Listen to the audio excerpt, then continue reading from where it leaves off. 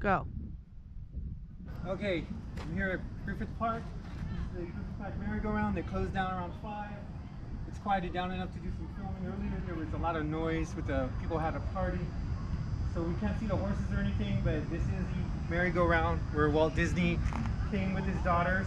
I think the benches actually got removed and put in Disneyland or in his studios or something. He got the benches, so these are not the original benches, I'm sure. This probably is the original ironwork. It's probably everything else is pretty original. They've just upgraded it. But this is Griffith Park, and this is the merry-go-round. It just closed down now. It'll open back up. It seems to be working good. Everything seems to be fine. Like I said, some of the props and stuff have been moved around. These benches look like they're newer benches.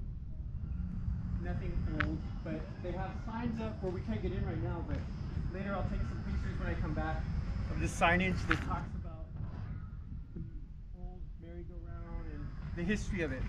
So after this, in Griffith Park, we're going to try to look for some more haunted places, do some more filming.